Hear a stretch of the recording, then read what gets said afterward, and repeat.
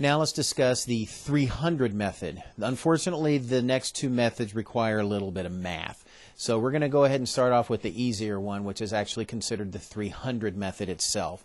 If you remember correctly, using a print speed of 25 millimeters per second, we actually have 300 big boxes that will print in 1 minute. Using this number, we can actually figure out exactly what the heart rate is, which is using something similar to the countdown method, but actually doing math to find a specific number itself. First of all, what you want to do is you want to have a start point, and you're going to count the number of large boxes that occur between the two QRS complexes. Okay, between the two consecutive R waves or QRS complexes. Now, since we're using big box, we have to remember that each little box is going to be 0.2. It's just 0.2 units. So in this case, what they did is they did something a little weird. They actually counted there are 3.1 boxes. Well, what they actually came up with is that there are 3 big boxes and then there's 1/2 of a little box.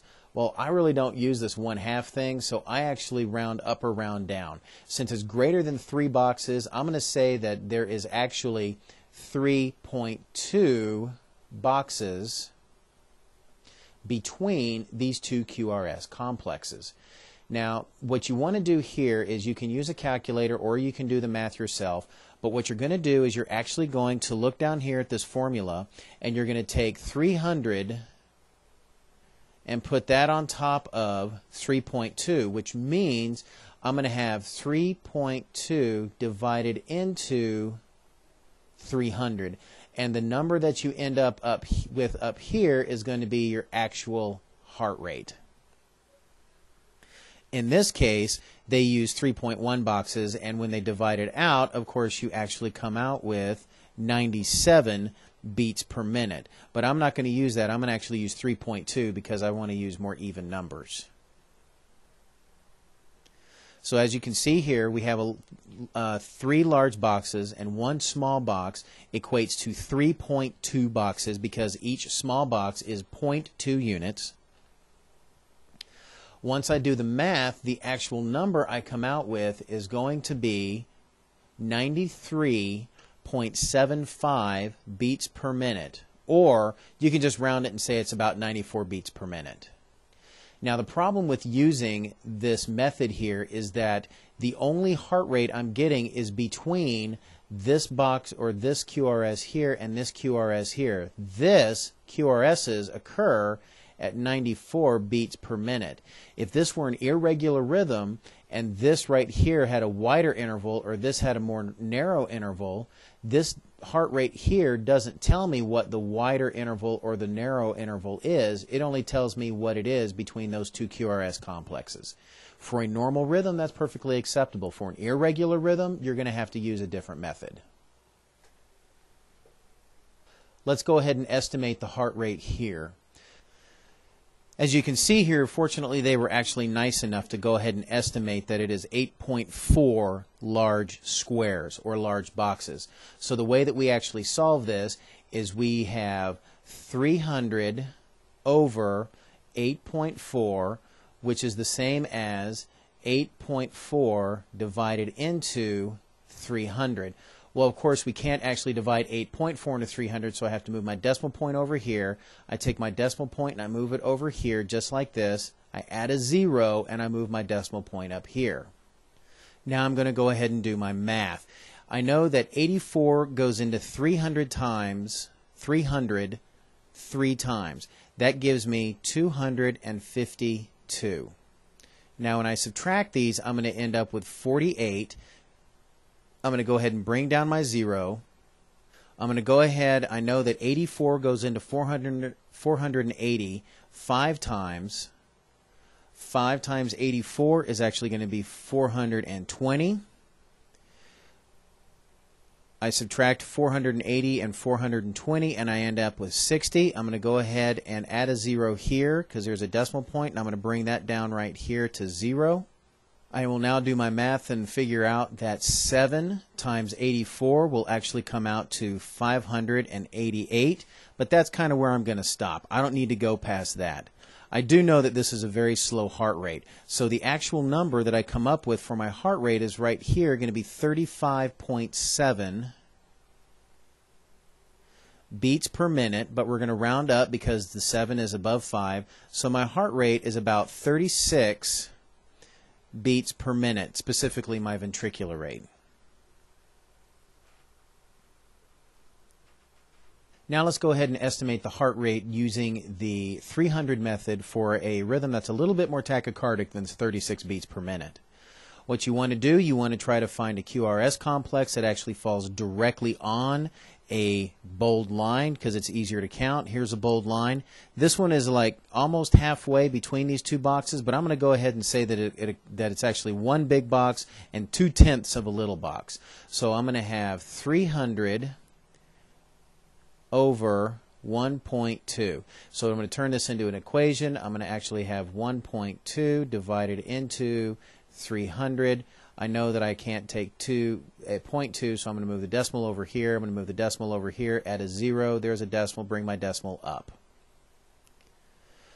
12 goes into 30. I know it goes in 2 times. That's actually going to be 24. And then you're going to have 6 left over. I bring down my 0. 12 goes into 60 5 times evenly, which comes up with 60, and of course I end up with 0. I still have a space here between my decimal point and my 5, so my actual heart rate in this case is going to be, my ventricular rate is going to be approximately 250 beats per minute. Now let's move on to the 1500 method of heart rate calculation. The 1500 heart rate calculation is almost the exact same method as the 300 heart rate calculation. The only difference is I'm now using the number 1500 rather than the number 300. Unfortunately, people start seeing 1500 and then they divide it in 1500s and they start hitting the panic button. Fortunately, you can use a calculator for most of these, so it's not like you have to worry about making any kind of a mathematical error during your arithmetic. In this case, they were nice enough to go ahead and count out the number of small boxes. That's a big difference here. The 300 method, you count big boxes. The 1500 method, you actually count small boxes. So let's go ahead and look at this. You actually have a QRS complex that falls here on a bold line, which is very nice. And then you have 5, 10, 15 little boxes, 16, 17 little boxes. So what's going to happen is you're going to take 1500 and put that over 17 small boxes. And basically what you're going to come out to is a decimal that rounds up to 88 beats per minute. Now, like I said, a pitfall with this is that if this is 17 millimeters between them, or small squares in between them, this right here from here to here is not actually 17 little boxes.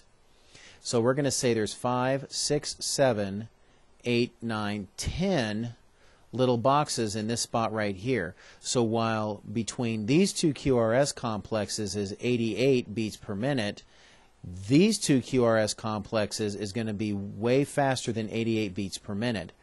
Like I said before, in this case, the R to R interval of this particular interval right here is 17 small boxes.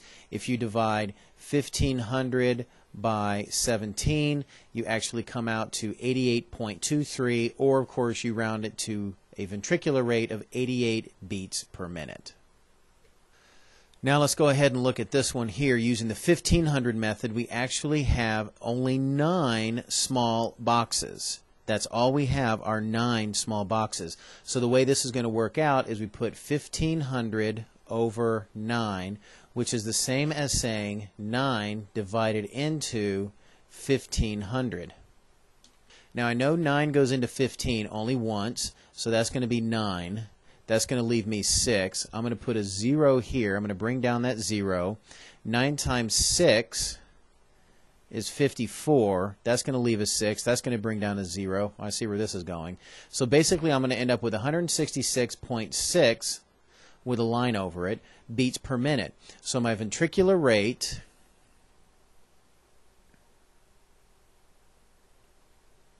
is equivalent to, or is approximately 167 beats per minute for this particular rhythm strip. If you were to look at this rhythm strip right here, you would actually see that they, once again, were nice enough to give us an actual number of boxes they counted for, so it actually came out to 50 small squares or small boxes. So what I'm going to do is I'm going to come up here a little ways, and I'm going to put 1500 divided by 50. Well, if I look at this, I can probably start eliminating stuff right away, so I can knock those two zeros out. 5 divided into 150. Oh, this is easy.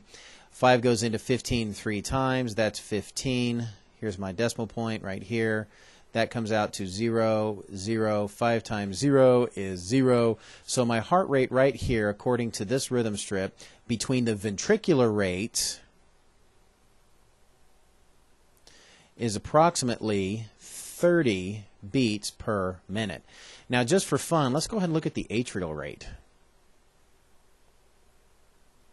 To figure out the atrial rate, we can still do the 1500 method. What we have to do, though, is we have to count the small boxes that occur between the P waves themselves.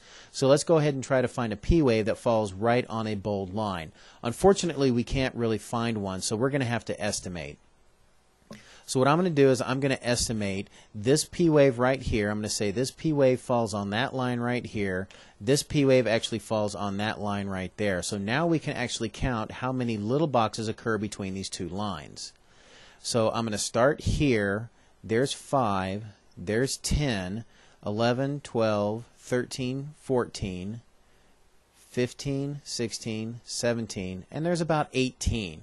So if I wanted to actually do the math here to find the atrial rate, what I could do is I would end up with 1500 over 18.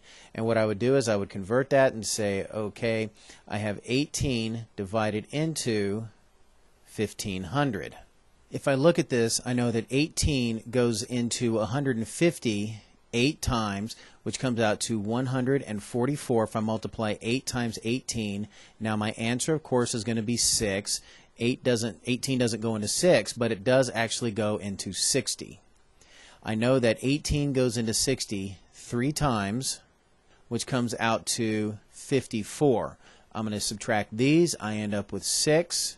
There's a decimal. There's a decimal. I know I'm going to bring down my 0 because I have an extra 0 right here. Once again, 18 goes into 60. So I know that my heart rate is going to be 83.3 with a line over it beats per minute. Now this is specifically my atrial rate. So my atrial rate is actually going to be 83 beats per minute. Notice the offset. The ventricular rate is significantly lower than the atrial rate. This is a particular kind of rhythm that we're actually going to discuss later on in the semester. The important lesson for this particular rhythm is the atrial rate and the ventricular rate can both be determined using the 1500 method. You just have to figure out what your P to P interval is using the little boxes and the R to R interval is using little boxes as well. Now we're going to go ahead and discuss the rate calculator method. The rate calculator method is great when you're looking at a live rhythm strip or a real rhythm strip that you just printed off the cardiac monitor. If you use a rhythm strip that you didn't just print off the cardiac monitor and you made a copy of, you can expand or shrink copies. And it's really difficult to use a copy of a rhythm or a digital picture of a rhythm and actually use the rate calculator method. I personally don't use the rate calculator method because it means that I have to then carry around a little ruler as a rate calculator. I just teach this because it is part of the curriculum and it is a good idea to know. Each rate calculator has its own specific instructions. Now, the way that this particular rate calculator works, first of all, you have to make sure that you're using a printer that has been printing at 25 millimeters per second. If you haven't been using a 25 millimeter per second print speed, then the rate calculator will absolutely not work. In this case, the way that this particular heart rate calculator actually works is that you follow the directions on it, which say, in this case, you count the third complex from the arrow will give you your actual rates per minute. So you start from the arrow. You first of all take the arrow and you put it onto a specific QRS somewhere in the rhythm, and then you count over 1, 2, 3, QRSs. Now, wherever this QRS lands is right about here, which means that you are actually with a heart rate of somewhere between 90 and 85. The actual rate of this particular rhythm is about 88 beats per minute, which falls easily within 90 and 85. Let's go ahead and look at the heart rate calculator here. This is one of the pitfalls for using a heart rate calculator. We went ahead and took the heart rate calculator. We took our arrow and we put it on 1. We're going to count over the third complex from this starting right here. So here's number 1. Here's number 2. Number 3 actually occurs somewhere over here. We don't know where this actually is. It's a question mark. It's what it's supposed to be. So I know that my ventricular rate is less than 30 beats per minute. If I wanted to know my actual ventricular rate, I would have to have a continuation of this rhythm strip right here, of this EKG printout, to actually see another one if I wanted to use the heart rate calculator. Now, can I use this printout to actually determine what my heart rate actually is? And the answer is, of course I can. I can actually use the 1500 or the 300 method to determine an actual heart rate. So let's go ahead and use the 1500 or the 300 method to determine an actual heart rate. If I were to do this, I would actually go ahead and use this QRS right here that automatically began on a bold line. So I'm going to go ahead and count over. I'm going to use the 1500 method.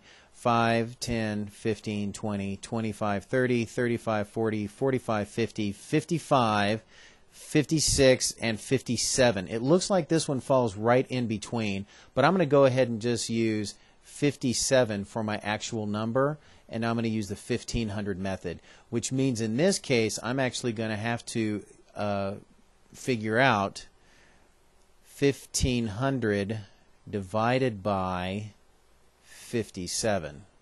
I know that 57 actually goes into 150. We're going to say 2 times because 3 times would be too high. So that's actually going to come out to 114.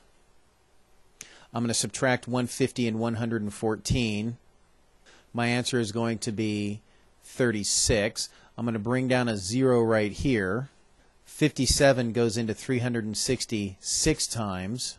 6 times 57 is going to be 336. I'm going to subtract those. My answer is going to come out to 24. I'm going to bring down, here's my decimal, here's my decimal, here's my 0. I'm going to bring down another 0 right here. 57 goes into 240. Well, let's just go ahead and stop here just for fun. So I know for a fact that my ventricular rate using the 1500 method actually comes out to about 26 beats per minute. Now, this actually goes along with this particular heart rate right here because I knew it was less than 30, and I actually just got the actual heart rate, which is actually 26 beats per minute. I would hope that if you see a heart rate like this or see a rhythm strip like this, you wouldn't actually try to quibble over is it 26 or is it 30. Hopefully, if you see this on scene, you will jump immediately on treating the patient, because if I see something this profoundly slow, you immediately want to start treating the patient. Once again, using the heart rate calculator method, I want to go ahead and look at the first beat that we actually put the arrow on is this one right here. This specific heart rate calculator says that you're supposed to use the third complex. Here's 1, here's 2, here's 3. So I know that somewhere between 190 and 180 is where the actual heart rate is. So I'm going to go ahead and say that my ventricular rate is approximately 185 beats per minute.